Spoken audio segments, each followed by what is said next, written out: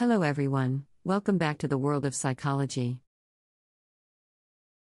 Today's video is on observational learning, also known as modeling theory, proposed by the renowned psychologist, Bandura. In this video, we will discuss the theory of observational learning and how it works in our daily lives.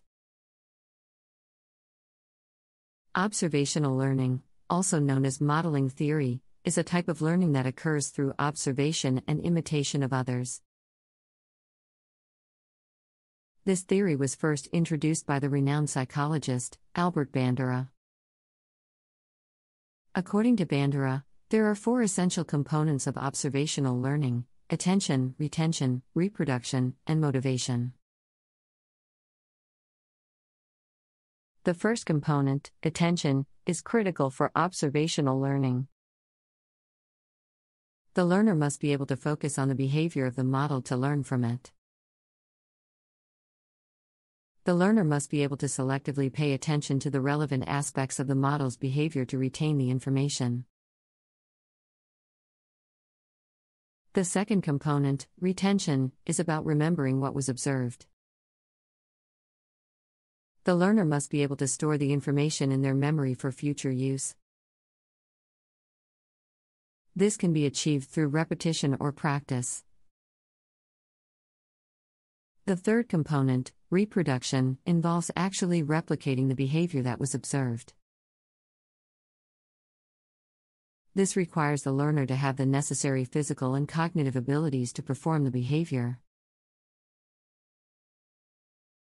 Additionally, the learner must have the motivation to attempt the behavior.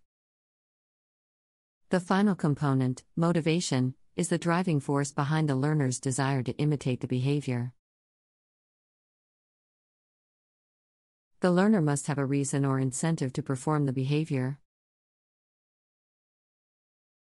This can be achieved through internal or external factors such as the expectation of a reward, praise, or a sense of accomplishment. Observational learning can occur in various contexts. For example, children often learn by observing their parents or siblings. They observe their behavior and imitate it. This type of learning can be seen in both positive and negative behaviors. Another example of observational learning is in the workplace. Employees may observe their coworkers or superiors and imitate their behavior. This can be seen in how employees interact with customers, handle tasks, or solve problems. Observational learning can also occur through media such as television, movies, or video games. This is why it is important to monitor the content that children are exposed to, as it can influence their behavior. In conclusion, observational learning, or modeling theory, proposed by Bandura, is a type of learning that occurs by observing and imitating others.